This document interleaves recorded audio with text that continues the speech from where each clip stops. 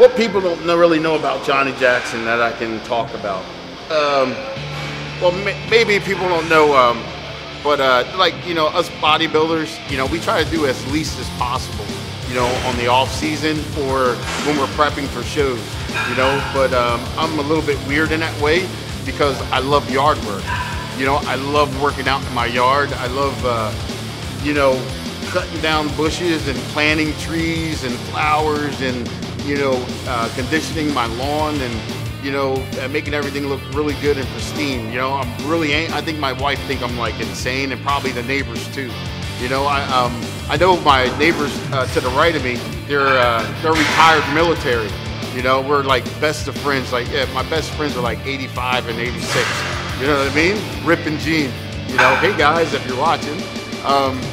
Anyway, you know, I went over one day and, you know, Jean, the wife, she was like, you know what? Me and Rip was talking, and we always say, Johnny, that's a grass cutting fool, you know, because I'm constantly out in the yard cutting the grass or trimming or planting something.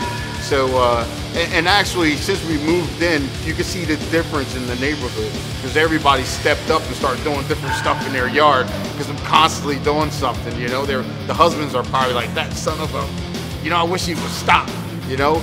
But it's just a part of me. Actually, growing up, that's one of the things my mom always wanted a really pretty lawn, and there were 7 of us, so that wasn't happening.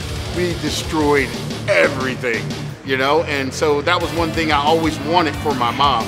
So I think I kind of like kept it inside of me, and now, you know, as an adult, I want it too, and so I make sure everything is pristine and nice and neat and everything like that. So I think that's probably one thing that people don't know about me. I love it.